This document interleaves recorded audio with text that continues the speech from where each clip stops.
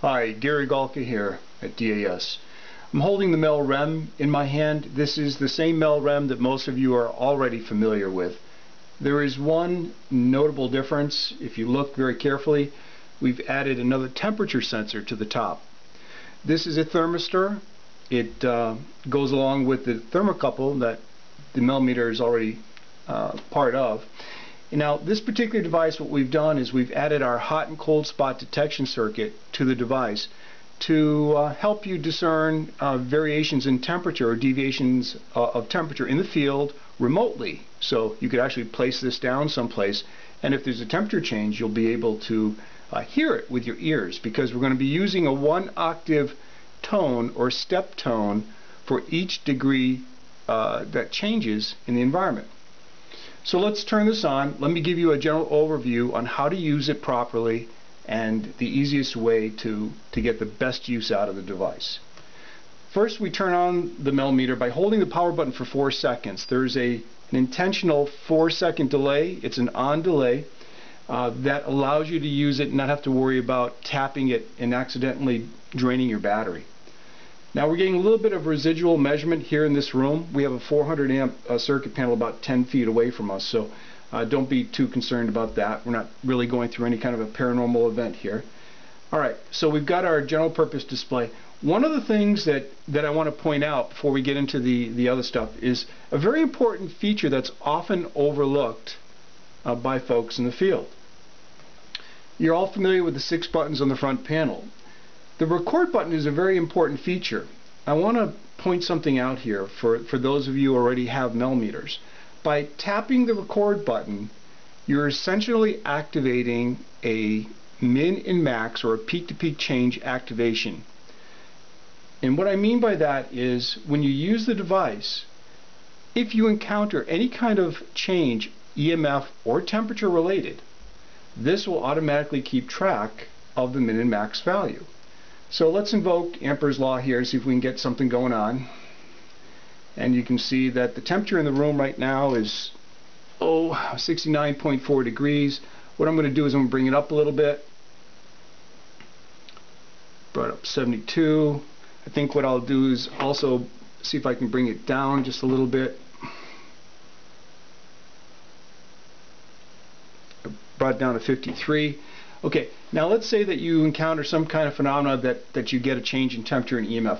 To be able to show your colleagues or your team members the change, you simply tap this button. It'll show you the maximum level of EMF, the maximum temperature variation, which was 80.3, and if you hit it again, it'll show you the minimum value. In this case, we started at 0.7 and the temperature dropped down to 53.5. Now, if you didn't have that on, you wouldn't be able to substantiate your claim or your experience.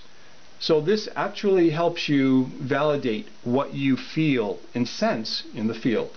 Now, to resume your session, simply hit the escape hold button, bottom left, and you're back to reading live data without disturbing the captured data that you already have. Very simple to use.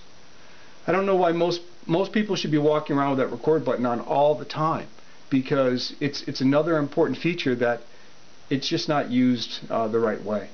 So if you don't want the record function on any longer, simply just hold that record button for 3 seconds and you're back to measuring data live. Alright, no physical changes, no data is being recorded, and you're back resuming your session without the record button. Okay, so quick summary: activate the record session, hit the min and max to view your data.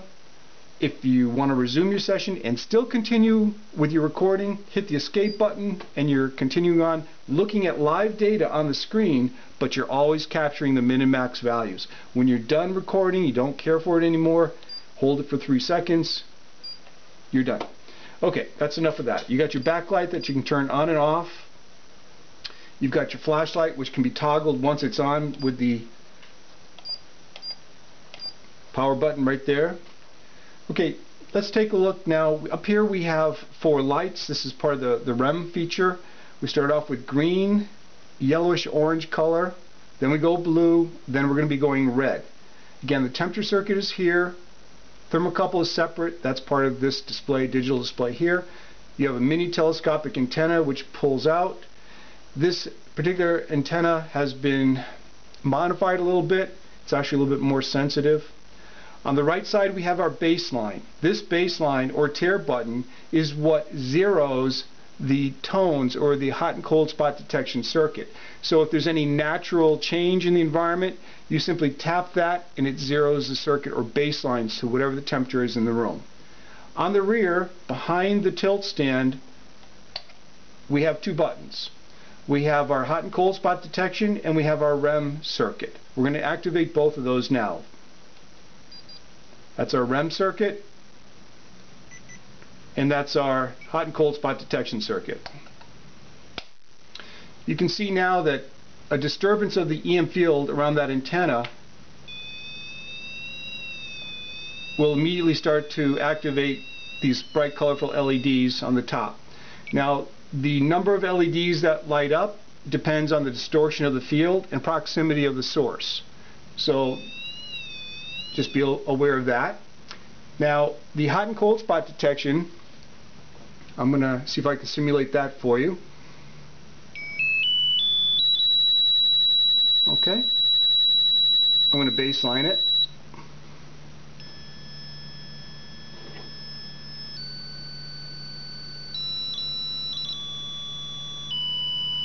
There you go. What I do is I baseline it when it's hot, and the thermal effect of my finger on that thermistor brought it up. Now I'm going to zero it because right now it's almost baseline to the room. So having the thermistor exposed, very little thermal influence, very small amount of mass there, so it reacts quite quickly to temperature changes. Alright, so this is the Mel-Rem. The other thing I want to point out that's important is you want to hold the device towards the bottom. You can see that you can actually get disturbances if you're not careful with it. So you can modify some of the sensitivity by simply lowering the antenna. We've made this thing especially sensitive. So simply hold the antenna, pull it down a little bit, and now you can hold it comfortably without triggering it off. You want to keep your fingers away from the top. You want to hold the bottom part of the device. You can activate all the buttons, activate the tare or the baseline button. Mel-Rem with hot and cold spot detection built into it. Power off.